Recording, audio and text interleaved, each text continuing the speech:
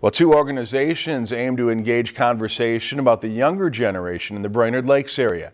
The Brainerd Academy for Community Engagement and Lakes Ignite, Brainerd Lakes Young Professionals Group, will host a World Cafe gathering to learn more about the perspective of the younger generation in the area and how to attract and retain more younger people in the future.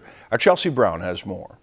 Gradually defining themselves in the community, the Lakes Ignite Brainerd Lakes Young Professionals Group was established as an opportunity for young people to meet, share their experiences, and try new things within the community. The club was actually founded by people that were new to the region, and so we all felt we wanted to make more connections here. With only living in the area for about 2 years, these young professionals know it's difficult to fully emerge into a new area. A lot of people from here already have their set group because they don't leave, and then it's hard to get in with that crowd, I guess. But with their World Cafe event, their goal is to gather feedback on how to continue to integrate the younger generation in this community. Because a lot of those older generation people are starting to retire, I think now is a really good time to start engaging new leaders in what they love about the area, you know, what things they think will help make it more attractive to other people that are thinking about moving here. And in collaboration with the Brainerd Academy for Community Engagement,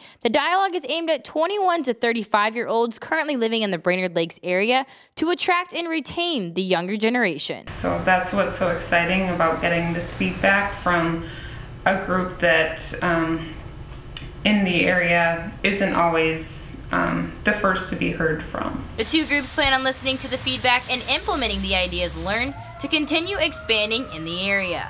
In Brainerd, Chelsea Brown, Lakeland News. The World Cafe event will be held in the Central Lakes College cafeteria beginning at 5:45 Thursday, February 18th. If you've enjoyed this segment of Lakeland News, please consider making a tax-deductible contribution to Lakeland Public Television.